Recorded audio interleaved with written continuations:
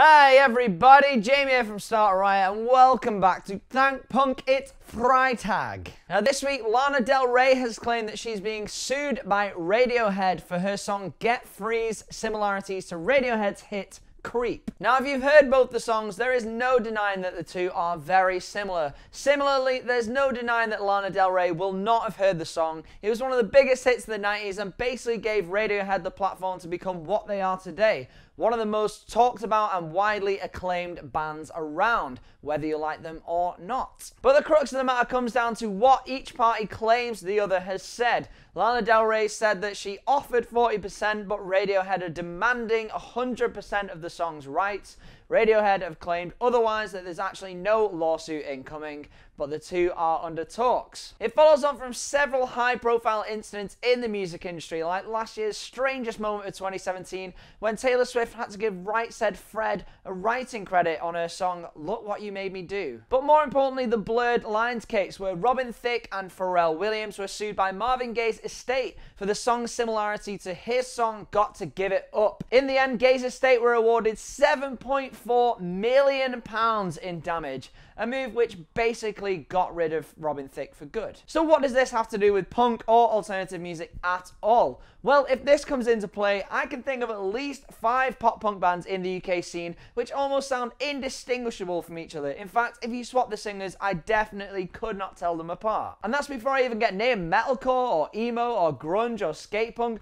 genres which have huge overlap between bands. So if cases like this come to the alternative scene, is punk music doomed? And in the end, will legal battles like these only serve to harm the music industry? After all, isn't the story of pop music just a series of people ripping off each other? The Beatles could have sued Oasis 10 times over, who in turn could have sued Kasabian or Catfish and the Bottlemen, and the story is the same for pretty much every genre of music. Heck, if Madonna wanted to turn her legal sights on Lady Gaga, I think her career would be over very swiftly. I think at the end of the day, there's a very fine line between homage and plagiarism, and sometimes those lines get blurred. In actual new music news, Piano's Become the Teeth released a new song, Bitter Red. It's the second song from their upcoming 4th album, Wait for Love, due out February 16th on Epitaph Records. It's got a similar vibe to the first song they released, Charisma, and this material has much more in common with bands like The Hotelier or Sorority Noise or Foxing than it does with their earlier material, which was compared to stuff like Touche Amore or Defeater. There's definitely a very early tip for Album of the Year on the strength of these 2 songs alone, and if the rest of the album shapes up as good as these, then I'm very excited to hear it. Another album I'm very excited for, Speak Low If You Speak Love released a new song called Safety Net. It's another song from the second album, Nearsighted, from Ryan Scott Graham's solo project. That's out next week on Pure Noise Records. I absolutely adored the first song, Enough, which came out late last year. This song shares some of those electronic influences which I heard on that track. This is a bit more of a trap vibe. Think somewhere between Speak Low's earlier emotional acoustic stuff mixed with something like Wicker Phase or Lil Peep or even maybe Post Malone. I'm not really into it as much as the first song, but I'm still really excited for the album. Happy Accidents released a new song, Text Me When You Get Home. It's from their second album, Everything But the Here and Now, which is out February 16th on Alcopop Records.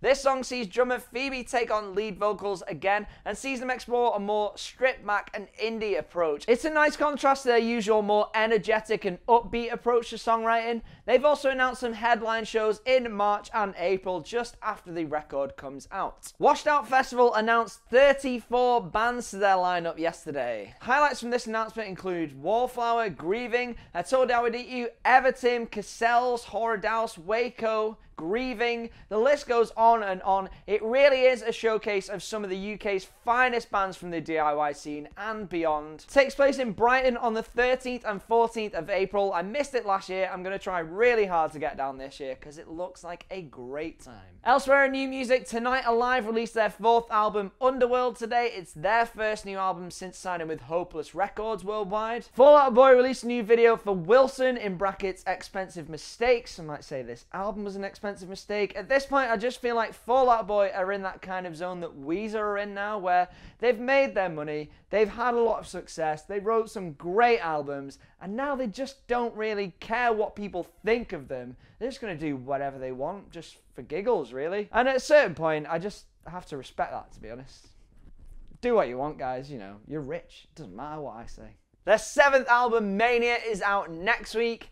Might just give it a miss. Musket's released a new video for Umbilical. It's the final track from their fantastic debut album, Chew, which came out last year on No Sleep Records. Placed at number 17 on my Albums of the Year list for last year, which you can still watch here. It's the first video since their lineup change. Guitarist Dan McKenna left the band.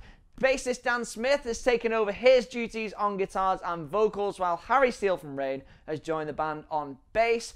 Their album release shows are this week in Brighton and London. Harker released a video for Plague Your Heart. This song sounds like if the Menzingers and Gaslight Anthem got together to write an 80s power rock song like Boys of Summer.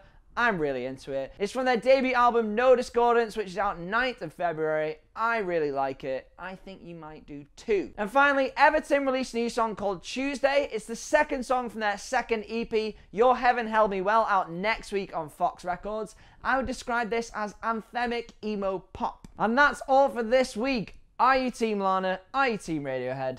Does it really matter? The songs sound the same, but have a great weekend, whatever you do. If you're in Manchester on Monday, come see my band Smother support Heavy Hearts and Lightcliffe at the Castle Hotel.